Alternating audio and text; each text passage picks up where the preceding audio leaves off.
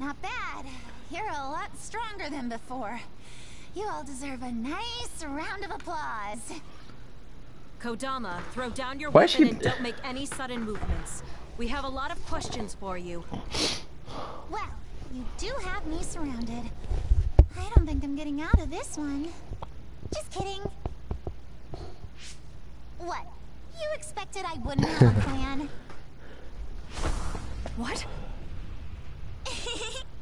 Bye-bye now. Looks like she got away. At least the truck seems fine. Do you want to escort it back to the facility then? Yeah, of course. It did seem like it was an important mission from what the transport team member said. Maybe we should. Then Did you I'll leave it contact there? the superiors about the suppression assignment. Wait, I'm getting a reading nearby.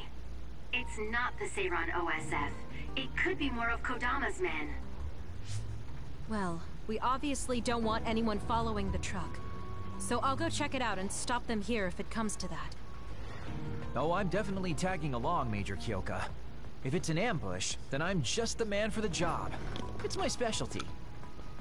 Arashi, please get this truck back to the Supernatural Life Research Facility. And it's go time. Good luck, kids. Weren't we supposed to discuss things first? Let it go. Anyway, we'll leave that to Kyoka and Kagero. We have a truck to transport. Does it still run? Sure does. It's got a few scrapes, but nothing serious. The truck bed's reinforced armor is full of dents.